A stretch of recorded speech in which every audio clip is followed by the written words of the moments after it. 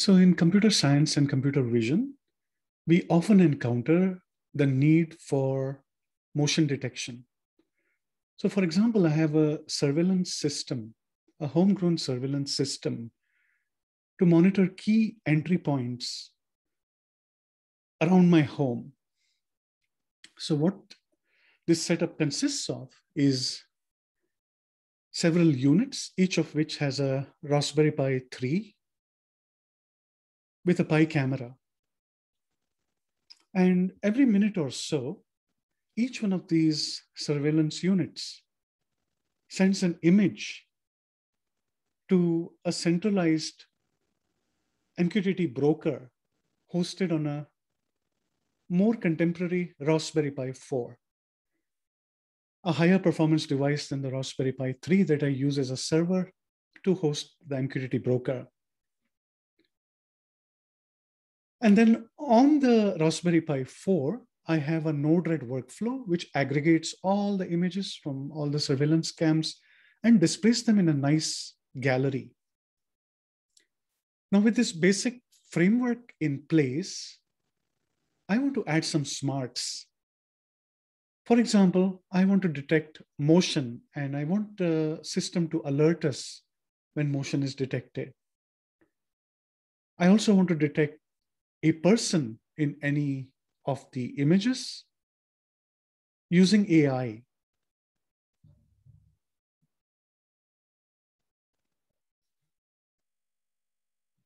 So how to detect motion in a reliable manner in Python? I will show you in this video using the PIL module that can be very easily installed on a Raspberry Pi, even older versions that are much cheaper to buy. And know that there is a much more powerful Python module, OpenCV. But installing OpenCV on a Pi is a bear. And I opted to go with PIL, which will always work on any Pi and is relatively light. So in this video, I'll break down the recipe and walk you through the steps using Jupyter notebooks.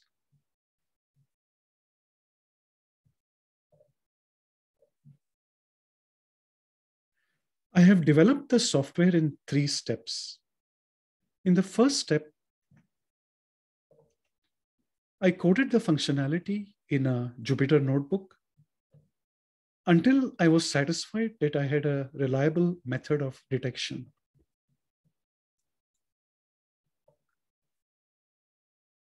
In the second step, I refactored the code into a module with a motion detector class to use in my surveillance framework. And in the last step, I wrote another Jupyter notebook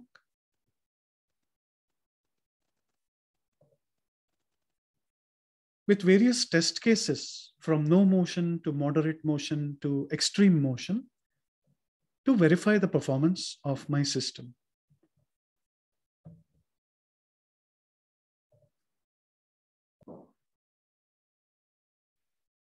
Let's start from the end and let me show you the 6-step process. In the first step, I take 2 images, call them baseline and compare, within a second of each other. In the second step, I compute the difference. Now, ideally, the difference between 2 images should be 0, right? Unless there is motion. Alas, real life is not that simple.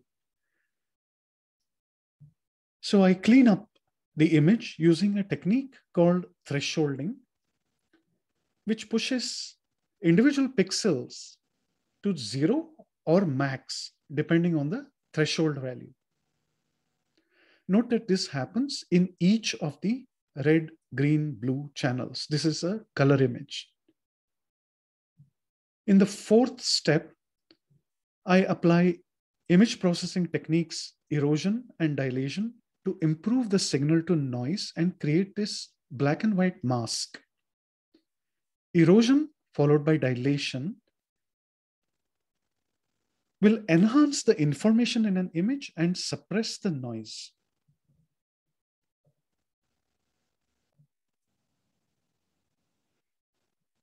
I also convert the image to black and white. Note, not grayscale, but black and white. Now, this looks more like the difference I expect when there is no motion, right? All the info in the image is in the foreground, where you find these regions, these clumps of pixels called connected components. The more of these and the larger they are, the more likely that there is motion in the image. Another way of saying the difference is non-zero. Now note that the steps like thresholding will also filter out effects like camera stability and lighting changes to improve the signal to noise ratio in this analysis. Now, the only remaining step is to identify the connected regions to assess motion.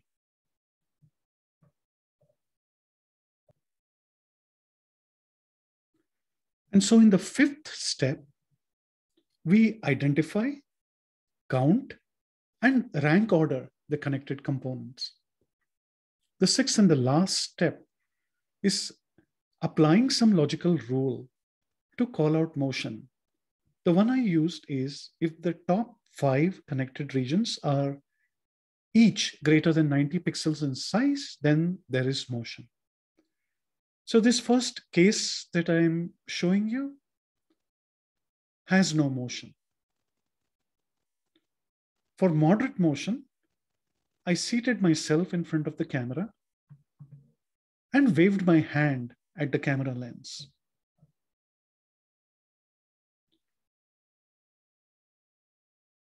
This process reveals more connected components, and they are also larger in size. And for the extreme case, I walked in front of the camera.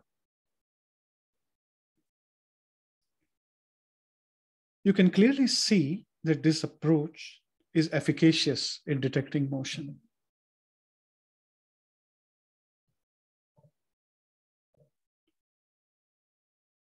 So this is the 6-step recipe. Now let's look at each step in the implementation.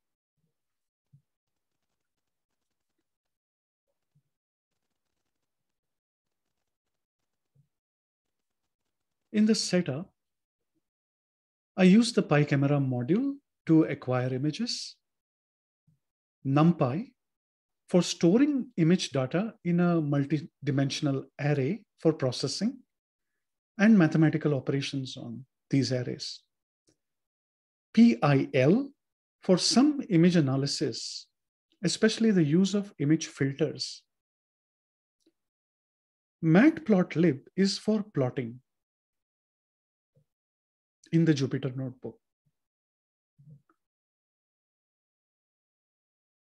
At the very outset, the function takeMotionSnap accepts as arguments the width and height of an image.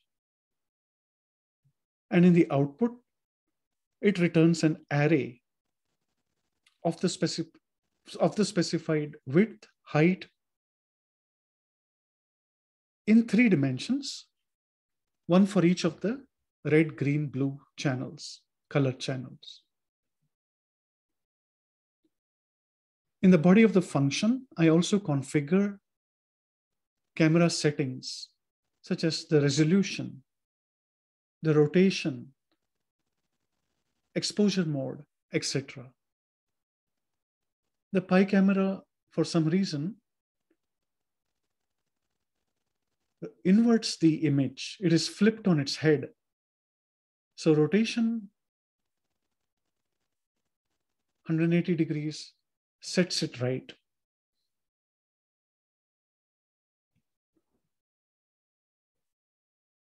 The function showSnap accepts an array as an input. This is an array in 3 dimensions, width by height by 3.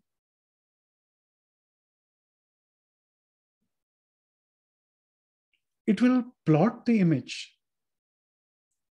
in a manner suitable for viewing in a Jupyter notebook.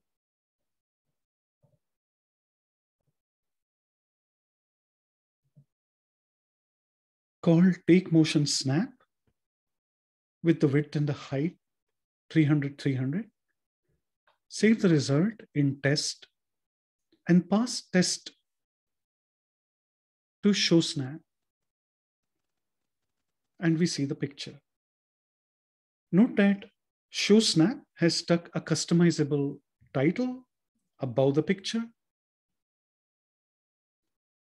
and a default label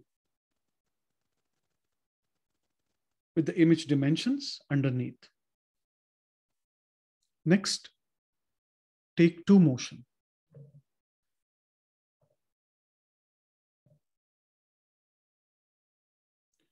The function take two motion will now take two pictures, one after the other in rapid succession.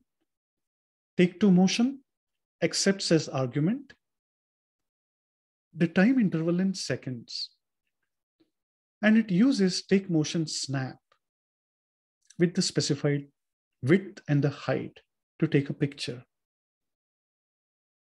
Once it has taken two pictures, one after the other in quick succession, it will return three arrays: the first picture, the second picture, and then the difference between the two. Each array is width by height by 3.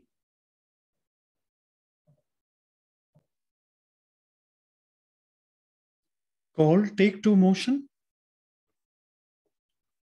I have passed 1 second. Save the results in baseline, compare, and test diff for the first image, the second image, and the difference between the two, respectively. Now use the show snap function to examine the difference. Now, a simple motion detection algorithm, you may argue, could just consist of counting how many pixels are different between baseline and compare. Looking at the difference image, though, I'm sure you'll agree with me, this makes a compelling case for why this will not work. The difference is typically too noisy for motion detection purpose.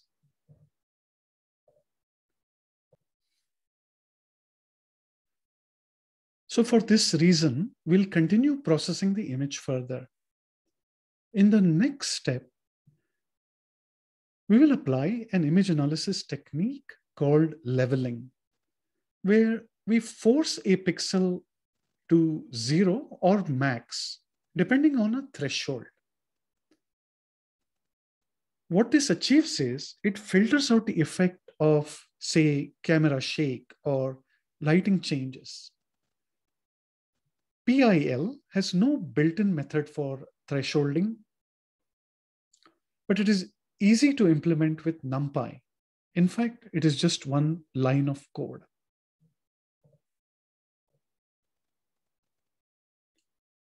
Call threshold difference, which accepts an optional argument for the threshold.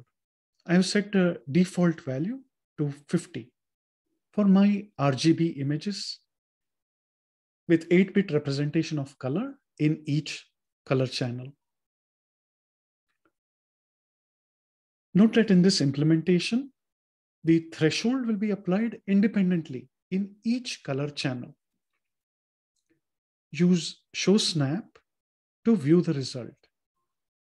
Now, it may not look like much, but without this step, our motion detection results would be vulnerable to camera shake, lighting changes, etc.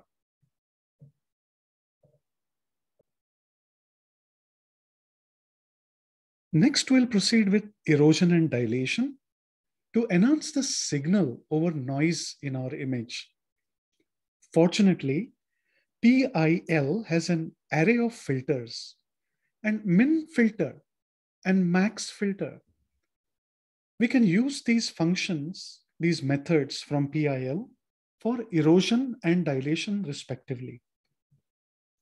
So the function erode dilate accepts one argument, snap, which is a PIL image object, and returns a NumPy array, which has the cleaned up image, the enhanced image in black and white.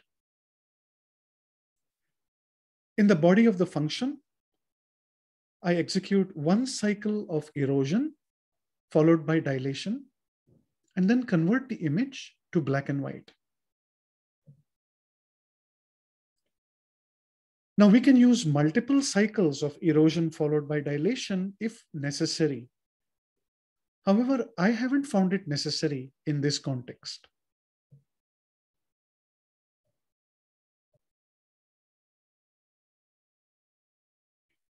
So call erode dilate, having converted the NumPy array from the previous step into a PIL image object.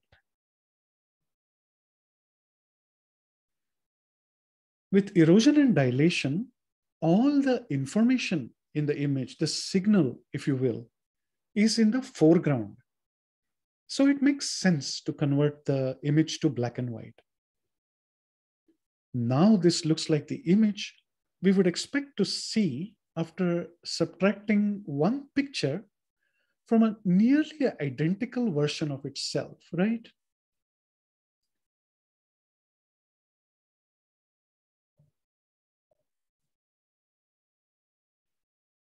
So now what remains is to assess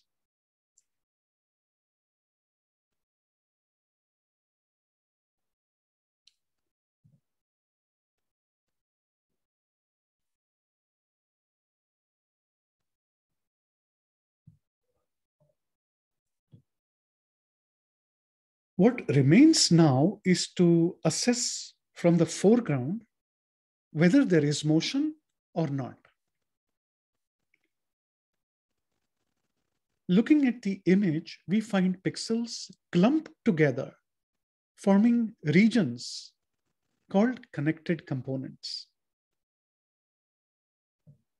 Statistically speaking, our null hypothesis is there is no difference between the two images. And the alternative hypothesis is there is a difference which we ascribe to motion, having eliminated other probable causes like camera shake or lighting changes. So, basis what we see in this black and white image in front of us, we must assess, is it statistically significant, the difference? In which case, we reject the null hypothesis, accept the alternative, and there is motion. Or not statistically significant, in which case we accept the null hypothesis, reject the alternative, and there is no motion. So we'll do this hypothesis test on the basis of how many connected components there are and how large.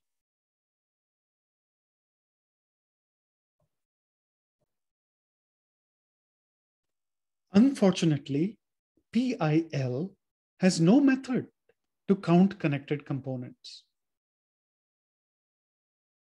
But counting connected components is a staple in computer vision. There is a wonderful instructional video by Aaron Becker on YouTube that explains the two-pass algorithm in which we raster scan the image twice to identify, count, and size connected components. Since there is no method available in PIL, I have implemented the approach, the algorithm by hand. You can read through the function and the explanatory notes if interested.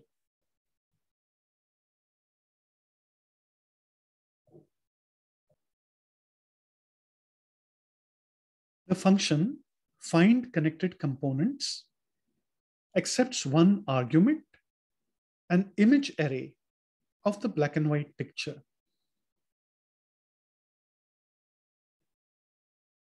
It returns an array of the exact same size with numeric labels uniquely identifying each connected component. Call it mask.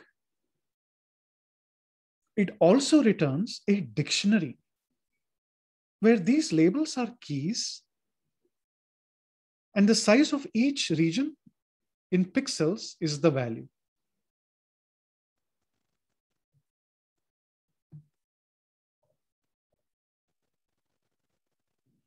Having identified the regions, the connected components, in the final step, we can filter the dictionary to select regions above a certain size threshold and then rank order them. Okay. I've used a size threshold of 90 pixels. This is 0.1% of my image size. 300 by 300 is 90,000 pixels. 0.1% of that is 90. For detection, now, I've used a heuristic rule. If top 5 regions greater than 90 pixels in size, if there are more than 5 regions that are 90 pixels in size, then there is motion. Or the top 5 regions together, accounting for 900 pixels or 1% of the total image size, pixels in the image, tell me there is motion.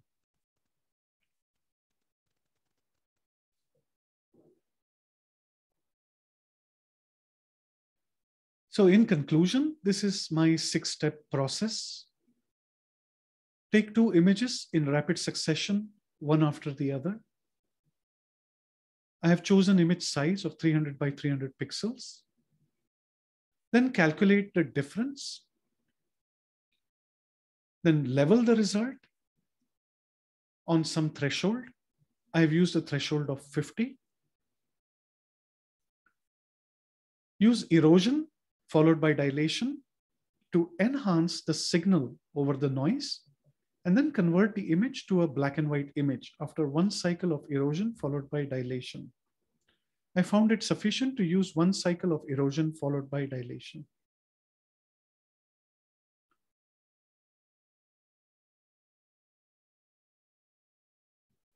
Then identify the connected regions using a 2-pass approach. Count them and rank order by size. We can then call motion based on how many connected components there are and how large.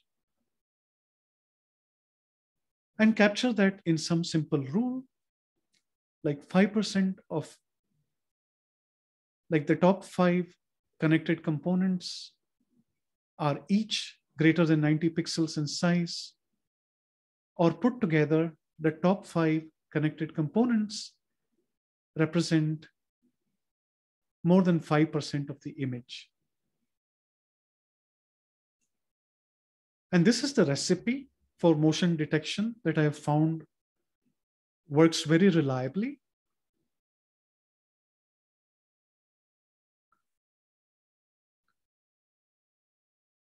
Having established this approach in the last step, I have converted it into a Python module with a motion detection class.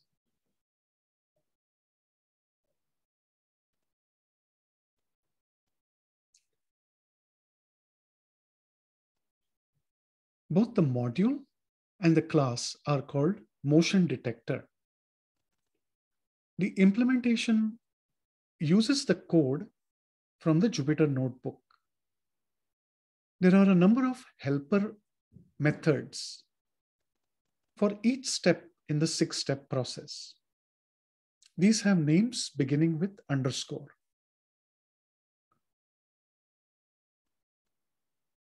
The core method is this one called sense. Here is where all the heavy lifting happens. using the helper methods. So sense takes 2 snaps, calculates the difference, levels the result by applying a threshold,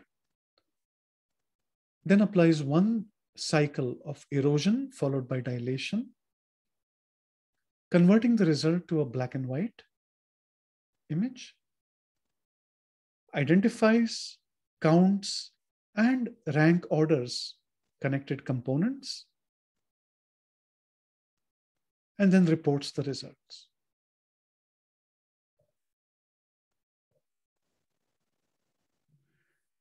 Which brings us to where we started. To use the motion detector module, import it like any other Python module. Create an instance of the motion detector class. The defaults will work just fine. And then invoke the sense method. In these few lines of code, you have all you need for detecting motion. I have tested this approach in a variety of scenarios: no motion, moderate motion, and extreme motion. I have found that it is sensitive to motion while also robust to nuisance variables like lighting change, etc. Follow the examples in the Jupyter Notebook to remix in your own app.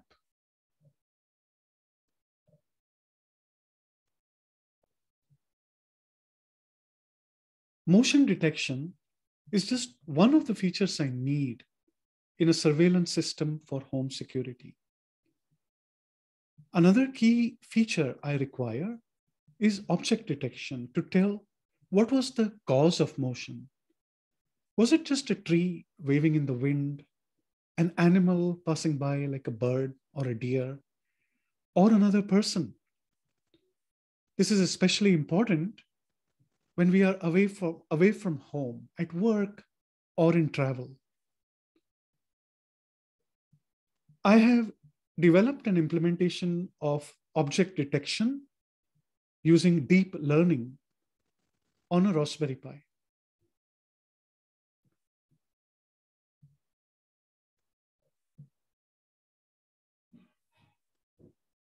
I have implemented object detection with deep learning on a Raspberry Pi.